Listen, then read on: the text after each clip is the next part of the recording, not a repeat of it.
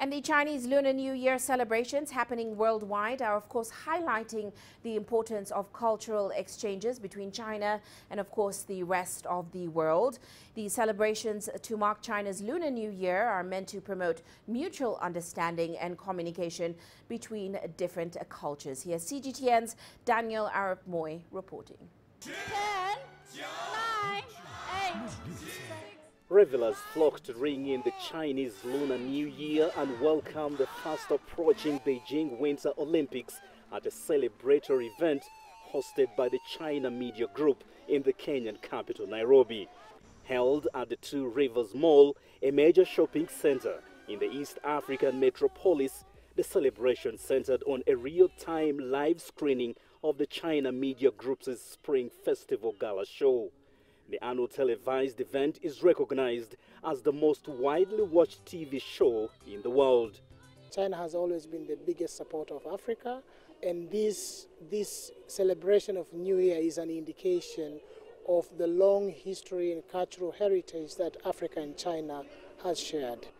Basically what it means that there's a lot of influence now, and it is getting culturally acceptable in the whole world. I mean, from America to Asia, to Europe, to Africa. This is Kenya right now, and you can see that there's a lot of enthusiasm. And so, yes, I think the Chinese culture is really, becoming pervasive around the world.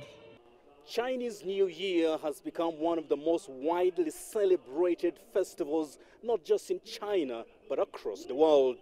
Revelers had the opportunity to sample Chinese delicacies while enjoying performances, participating in lucky draws, and getting a taste of the unique traditions associated with this ancient holiday. It's my first time, so it's an interesting tradition to watch.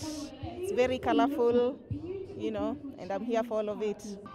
I'm glad I'm enjoying their culture. I'm yet to enjoy their food, though. I hope I will. Yes.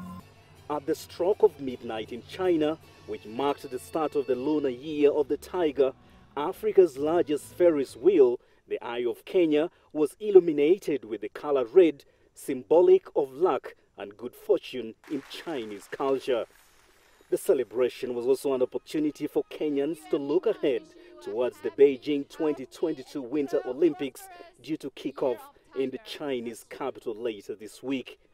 The Swahili language version of the Winter Olympics theme song featured on Monday's soundtrack. The Games will see athletes from 5 African countries, including Kenya, Eritrea, Madagascar, Morocco, and Nigeria, compete. This will make Beijing the first city in history to host both a summer and winter Olympics. Daniel Arapmoi, CGTN, Nairobi, Kenya.